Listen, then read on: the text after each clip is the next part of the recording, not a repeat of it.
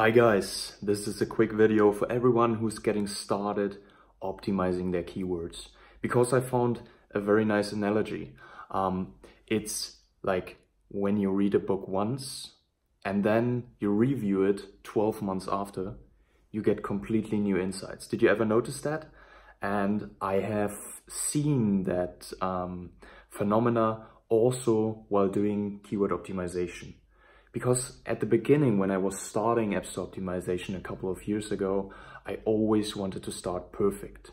Actually, my coworkers were criticizing me a little bit that I took too long, because I always embraced myself with the app of the client. I tried to see the world from their view and then figure out the perfect set of keywords, analyzing as many combinations and keywords as possible. But let me tell you from the experience what happens when you do it instead of relentless, like perfect at the beginning, in a consistent way and consistently optimize your keywords.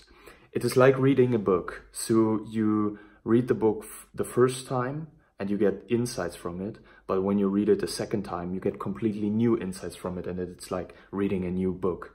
And this is the same with your keyword research.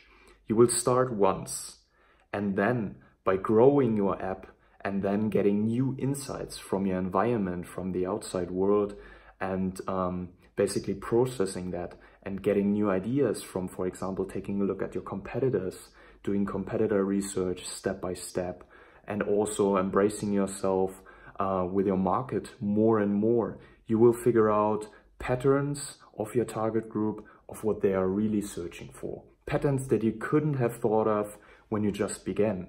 So instead of being perfect from the beginning, try to be consistent.